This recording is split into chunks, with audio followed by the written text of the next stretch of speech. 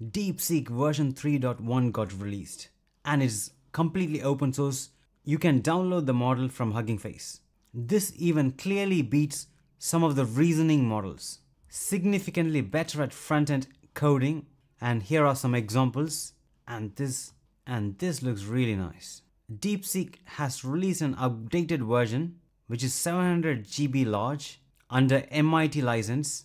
Greater improvements in mathematics, coding and front-end design. The model is now available in Hugging Face, Hyperbolic and many other websites. You can also try that on their own website.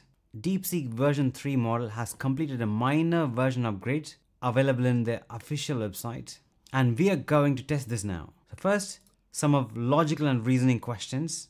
Remember, this is not a reasoning model, this is a base model. Reasoning is when you give this model an ability to think. So adding reasoning will make this model much more powerful. So first I'm going to ask a question. Give me 10 sentences ending with Apple. And it's generating me the response.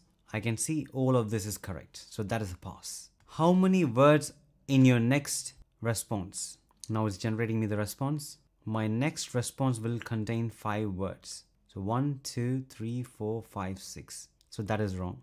Generally, a reasoning model most likely will answer this correctly because of the thinking process.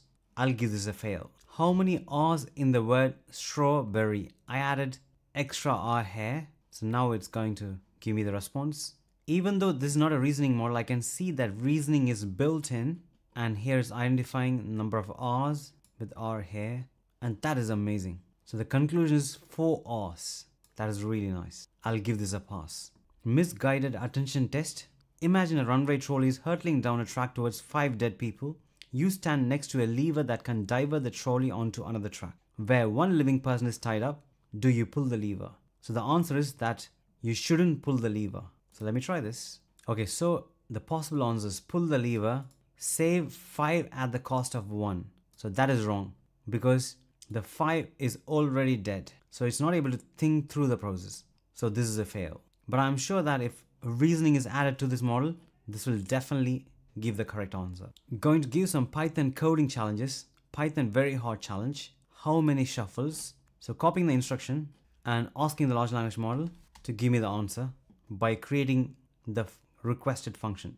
Now it's going through the steps. Seems like it's thinking, and now it's giving me the code. Just copying the answer. Going to test that here, and that is a pass. Next, Python expert level challenge. Bitwise logical negation. Just copying the instruction and testing that here. And here is the answer, just copying it. I'm testing that here, and that is a pass. Let me ask another expert level challenge. Josephus permutation. Just copying the instruction and asking the large language model. And now I got the answer, just copying it and testing it here. That is a pass. That is really nice. Overall, I'm really impressed with this model. Do try and let me know in the comments below what you think about this.